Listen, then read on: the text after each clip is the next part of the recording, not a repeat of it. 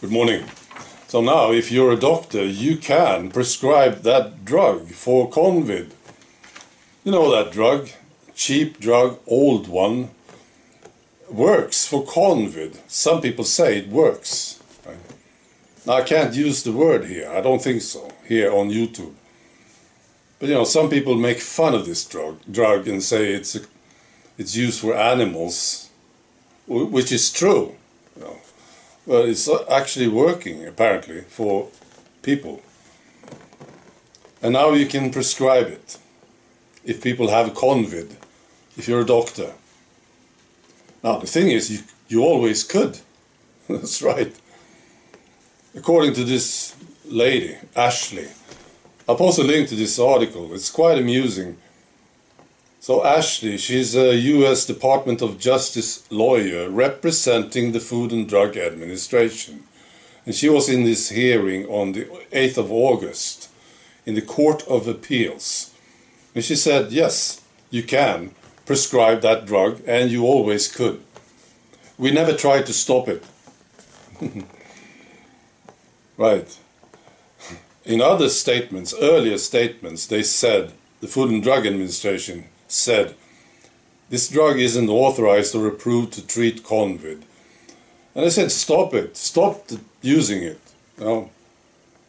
But you know what? She was asked about this. Now you say it's okay to prescribe it. Why did you say stop it earlier? And you know what she said? She said, these remarks from the Food and Drug Administration, they were merely quips. This is too funny. Quips. I didn't know what that word means, so I had to look it up. You know what it means? Quips. It's a clever, witty remark. A synonym is joke. A synonym to quip is joke.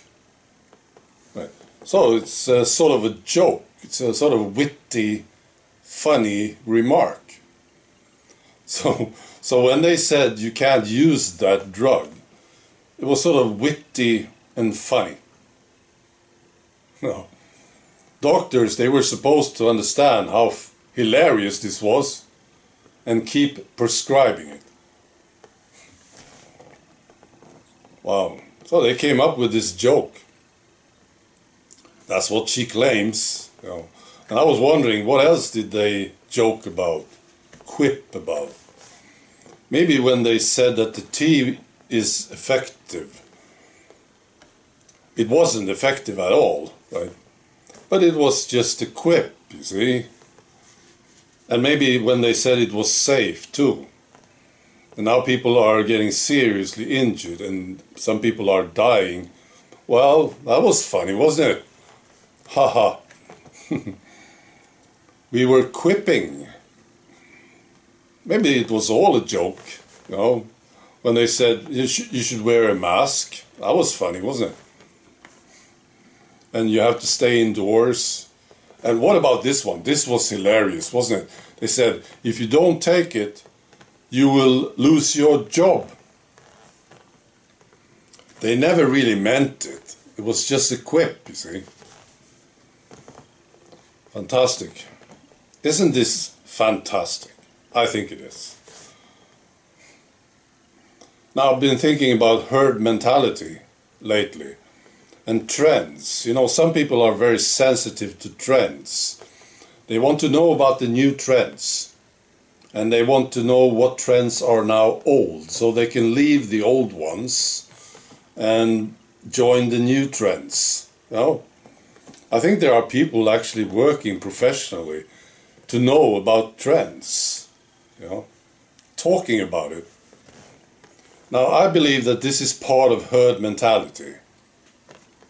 You want to be popular. You want to be in the group, you know. You don't want to be out. You want to be in. And when I talk to people like this, which I did, you know, I noticed something. Very, very uncommon for these people to have original, unique ideas and thoughts, expressing them. It's like they have this filter. It's hard to describe it. I feel sorry for these people. And of course they had the tea, you know, because this was a big trend, wasn't it? Well, it turned into some sort of a psychosis, basically. So of course they took it, you know. But they never had a thought about it. I don't think so, you know. They never thought about it.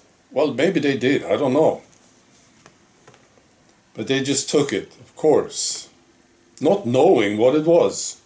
But it was a trend, of course. So you join the gang, the herd, and you do what everybody else is doing. Right? That's just an observation. All right, be good.